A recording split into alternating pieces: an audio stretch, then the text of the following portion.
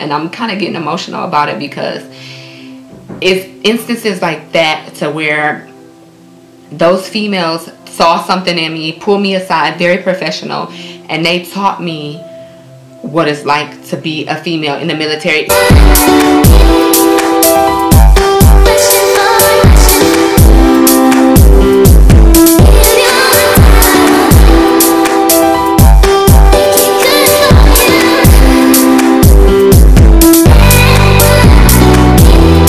Hey everybody, it's Army Princess here and welcome back to the channel.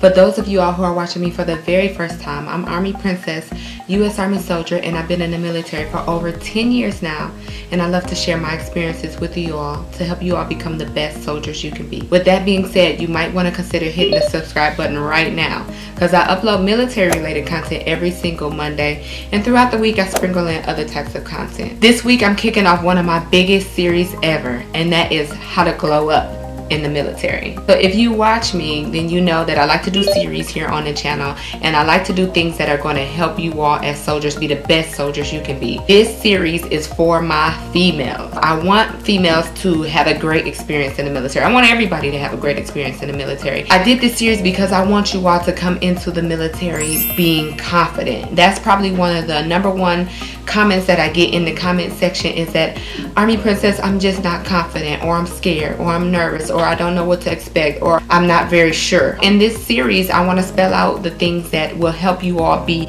confident, help you all be able to maneuver through your military career with style and grace.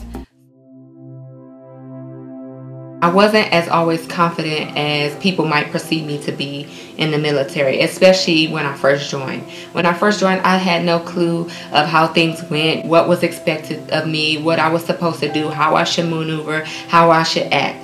But I was fortunate to have, #1, good leadership. And my direct leadership were all guys.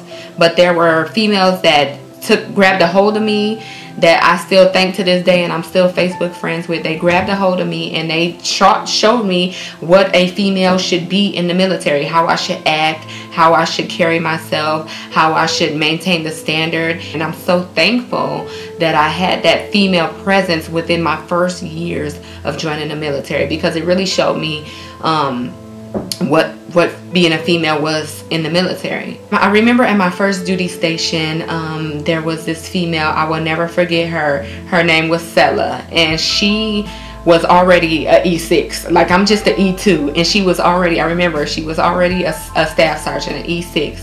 And she kind of took a hold of me. I don't know what it was about, because I lived in the barracks for like the young single soldiers, and she wasn't even a pharmacy technician, but she was in my unit, and I don't know if she saw something in me or I just saw something in her, but I just kind of latched onto her. Bear in mind, I was a private, so I had no clue of anything, but I saw this black female that had some rank, and she was running things. Like, she was running things, and I kind of latched onto her. She would just kind of school me on more so being a female in the military, and I would just kind of watch her and copy her style and see how she did things. It kind of set the groundwork for what I was expected to do once I got in the position that she was in.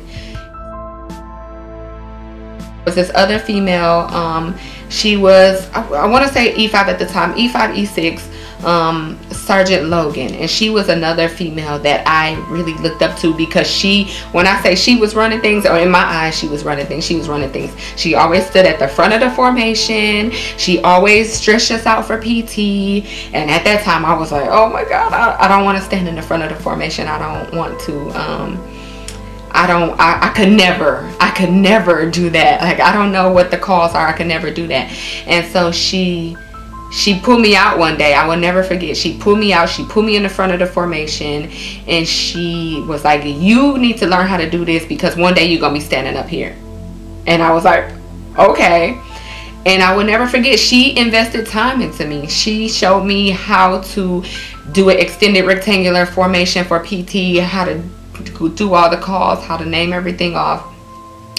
And I was like, I'm so glad that she pulled me out and she showed me how to do this, because when you go after you, for people who don't know, once you get a little bit of time in the military, you have to go through these military schools and military courses. And one of the first things that you learn as a young soldier is how to do a PT formation, how to stretch everybody out. And I was so glad that she invested the time into me, and she saw something in me and pulled me out. And I will never forget it in my military career. And I know how to stand in front of a PT formation to this day and be confident because of her. So it was people like them that were my first encounter in the military, that were great influences on me, and it really set the groundwork for being confident in the military. One of the other females that I will never forget was Sergeant Bates. And I'm going to do a video on how to arrive at your first duty station because of Sergeant Bates. I will never forget. I showed up at my first duty station with this green eyeshadow on. And I thought I was cute. They let us out of basic training in AIT, and they let us loose with the makeup. And I was like, oh, this match my uniform. It's green, right? It's green. I'm coordinating. So she was so nice and polite the way she pulled me aside, and I have to give her respect and props for that, because she could have did it. She could have been the ghetto female and could have came up to me with the neck rolling, but she didn't. She pulled me aside very professionally. I will never forget, very, very, very professionally. She pulled me aside and she said, Private Jones, I think my name was Jones back then. Private Jones, do you know what the regulation is for hair and makeup and uniform? And I'm like, no. She was like, okay, this is where you get it from. We're gonna go through it together, but you can't wear that makeup and uniform. You have to take it off. And I didn't feel offended. I didn't feel embarrassed because of the way that she approached me about it. Very professional, and it was a way that I could receive the information from her. And so she took me. She's like, go home. She's like, go to the bathroom, wipe it off. You can't wear it in uniform, and we're gonna talk about the regulations so that you know what the regulation is. You know what the standards are. You are a female in the military, and people are going to expect you to be within regulations, and you should know it. Don't take my advice for it. Don't take my word of mouth for it. I want you to be able to look it up for yourself, and you be able to know what the regulation is for yourself, so that if somebody comes up to you, you know what you're talking about. And I'm kind of getting emotional about it, because it's instances like that to where those females saw something in me, pulled me aside, very professional, and they taught me what it's like to be a female in the military through their own ways. I don't think they were intentionally like trying to school me, but in their own ways, in the ways that they did it, they taught me what it's like being a female in the military and being confident, what being a confident female in the military looked like. And for that, I will be forever grateful for those females in the military. I want to say all three of them are out now. Sergeant Logan just got out this year. They helped set the groundwork foundation for me, and for me to be the strong, confident female I am today. And so I challenge all of the people that watch my videos and all of the people that follow me to do your own research. Don't let anybody tell you what the regulation is. You do your own research, so you know. So you can stand on your own two legs, and you know what being a confident female is in the military. I challenge you all to learn something new every single day. To look out, to just take a look around the people that you interact with, the females that you interact with. Look for the strong ones, look for the confident ones. Look and see what they're doing and model it.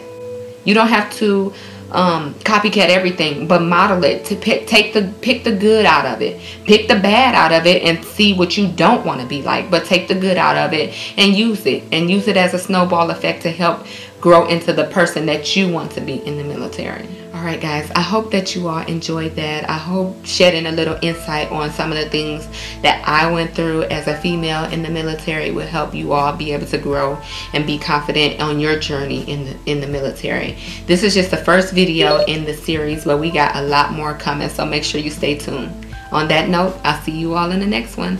Bye. Hey, if you want to see more videos like this, then make sure you hit that subscribe button. Like, what are you waiting on? Go now.